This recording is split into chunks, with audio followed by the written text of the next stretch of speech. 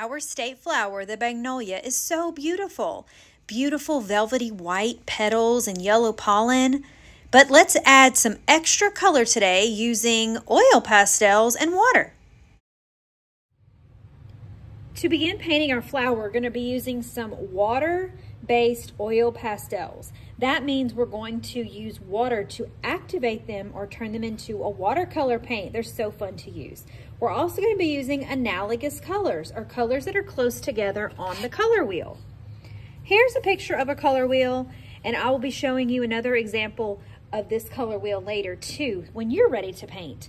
This color wheel has lots of colors. It's got the primary and secondary colors. It also has some tertiary colors or colors in between.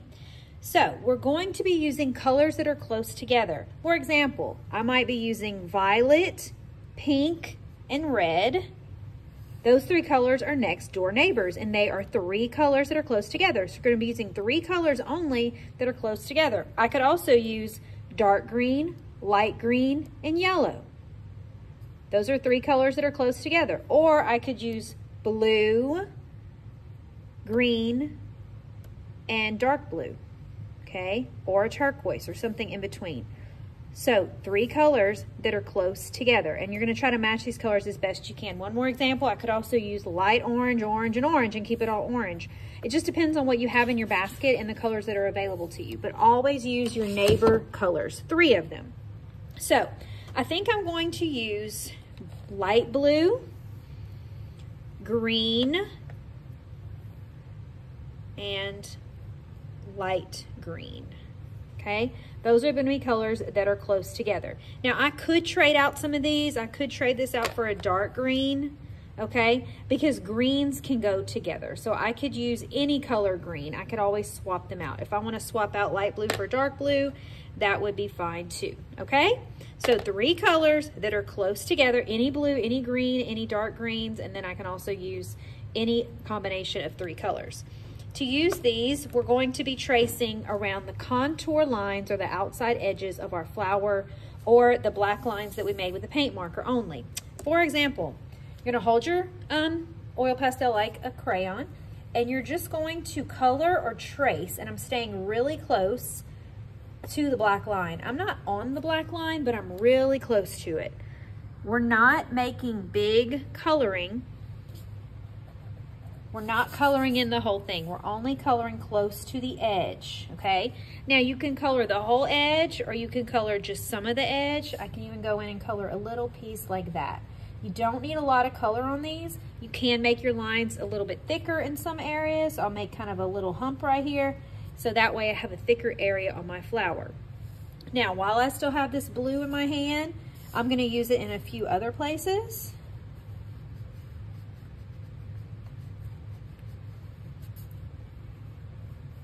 Okay, you see how I'm not coloring the whole thing? I'm just tracing around the edges of my black marker line, and I can make some areas thick and some areas thin. And I might use this later. I'm just gonna show you an example of how to use this. Now, to turn it into a watercolor, I'm gonna need my my doggy dish, my brush, which I hold like a pencil right behind the silver part. I'm not holding it on the silver part or at the top, and I'm not touching these bristles or hairs with my hands either. Okay, that's only for water and the pastel. So I'm gonna dip it in the water, tap, tap, tap. You only need a little bit. And then I'm gonna paint over the oil pastel to get it wet. And then I'm gonna move my brush to the center like that. And it turns into a watercolor paint. Then I'm gonna go around and put water on the rest of the lines that I made on this petal. And then I'm gonna move it to the center or to different areas of the petal, okay? And I'm kind of just making the inside of the petal with a little bit of light blue. I don't want to color the whole petal. I just want to color the outside edges or a little bit on the edge, going to the center a little bit, but I'm gonna leave some white. If you need more water, if your oil pastel is not really doing anything, you can get a little bit more water, especially over those thicker lines, and make it dissolve or spread a little bit more. And when we do this, we're using value, or showing how colors can be light or dark. It's gonna be dark around the edges and light towards the center. Love it. Now I still got blue on this brush, so I don't need to clean it. I'm just gonna get some more water. And when you paint over this, I want you to get rid of that crayon look.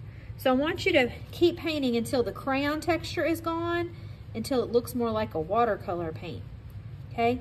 So that one, the crayon texture is going away because I used enough water. I can even move and paint this side that didn't have any crayon, or oil pastel if I want. Now, if you're thinking, ooh, I don't have enough color, I want it to be darker, please don't add oil pastel on top of a wet area. Next time, just use a little bit more on another color flower. And if it's super light, that's okay. Remember, magnolias are mostly white. We don't want to have a whole bunch of color. We want to leave plenty of white, and it makes it look really nice. So get rid of that crayon color, the crayon looking texture, okay? For example, if I just painted over it like that, I still see like the crayon look, the bumpiness of it and that texture that looks like a crayon. I don't want that. I want it to look smooth. So get a little bit more water if that happens and smooth it out. Okay. And we're actually not coloring like our petals. We don't want to change the color of our white petals. We just want to show light reflecting or light shining on our petals. And we're going to leave some of the center white. All right, now I'm going to use another color that's next door to blue, but I'm going to clean my brush because when I'm done with the oil pastel, I know I'll probably forget. So when you're done with a color, you think you're ready to switch, wipe it on, dip it in the water and wipe on dirty old SpongeBob. That way I will not forget to have a clean brush. I'm going to be using a dark green now, and same thing. I'm tracing along the edges, and this one's going to be a thicker line, so I kind of did like that, and then I'll go in and color it in. And since I use a pretty thick line, I might not want to keep going. I just want it to be small because I know that when I add water, it's going to make a lot of green. And this is a bigger petal too, so that'll be perfect. You can make some of your lines thick and some thin. Be careful that your wrist doesn't rest in your wet area. You can even turn your paper if that helps. Okay. And experiment. If you like the way the thick lines look and then it gets skinnier, do it. If you want to see what just a skinny little line looks like and how much color, that's fine too.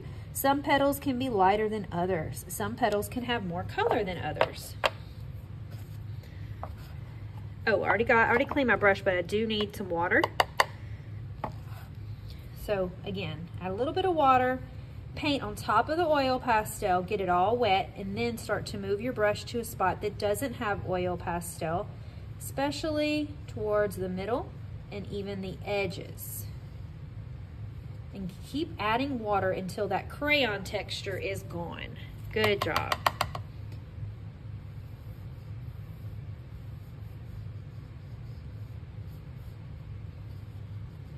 Don't forget to look at the color wheel picture that I'm going to have on the board before you switch to a new oil pastel, and just make sure their neighbors are pretty close together.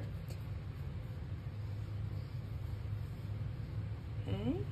Now it's getting really light. I don't want to add more oil pastel, but I'm going to keep moving to fill in this large area. And if it's super, super light, that's okay. It looks wonderful.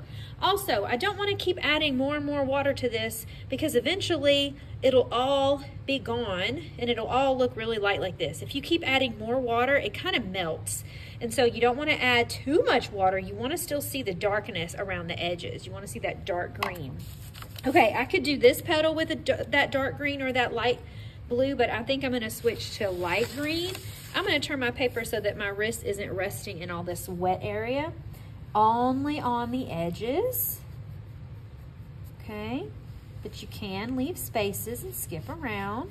These are the contour lines, or the outside, the lines that make the shape of the flower petal. So I'm staying close to those contour lines.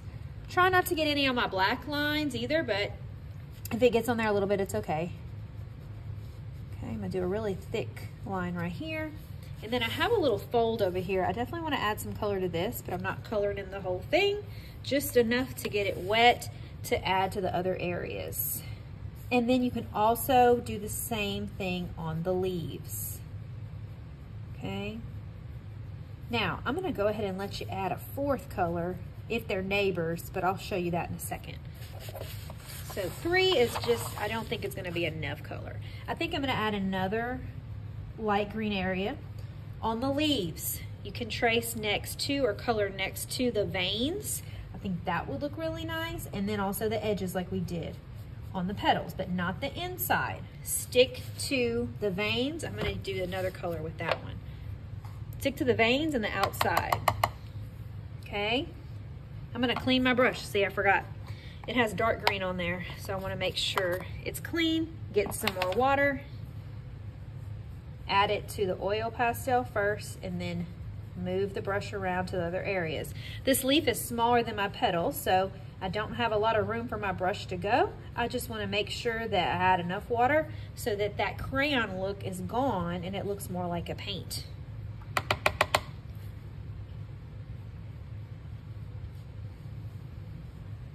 Okay. Now I could add an oil pastel to the pollen, or if you have a color that you really like that's still on your brush, you can just paint inside the pollen, especially if they're really small. Okay. Remember, not too much water. You don't want to get rid of the dark line. You just want to make it enough to kind of melt or add to the flower. And then I'm going to paint inside with this green just to see what it looks like, experimenting, and then I might use an oil pastel on those. Okay, I'm going to work on that leaf later, but let me show you. I used 3 colors already. I used light blue, dark green, and light green. If I add a 4th color, it could be another blue or a yellow, okay? So let's add that rule. You can use 4 colors. Just make sure they're all close together. I definitely wouldn't use an orange or a pink because they are across the street and they're not next door to the 3 colors I already used. I use these 3 colors so I can go here or here, okay? Neighbors. I think I'm gonna use yellow. And I think I will use yellow on the pollen, maybe just 2 of them. And then on the leaves. Remember, when you're using color on the leaves, stay close to those veins and close to the edges, okay? And you need to add color to every single petal or leaf, but you're gonna have a lot of white space showing because we're showing contrast or light and dark areas. Some parts are gonna be colorful, and then the center is gonna be white with no color. And that's what contrast is, when you use things that are opposite. And then I will speed this up, but you will be going slowly. Then I'll show you another quick example so that you are ready to paint. Have fun.